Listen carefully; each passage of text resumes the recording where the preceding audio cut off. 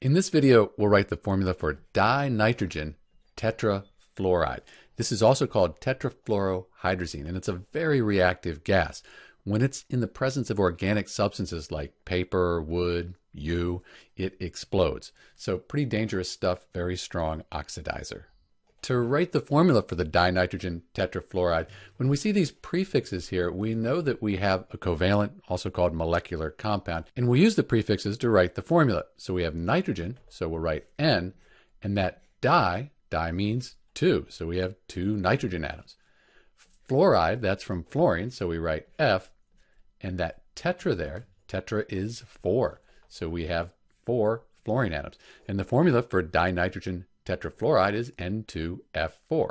If you were given the formula and asked to write the name for N2F4, you need to recognize that nitrogen and fluorine are both nonmetals. Since they're nonmetals, it's a molecular compound, and you need to use these prefixes here to tell the number of atoms. This is Dr. B with the formula for dinitrogen tetrafluoride, also called tetrafluorohydrazine. Thanks for watching.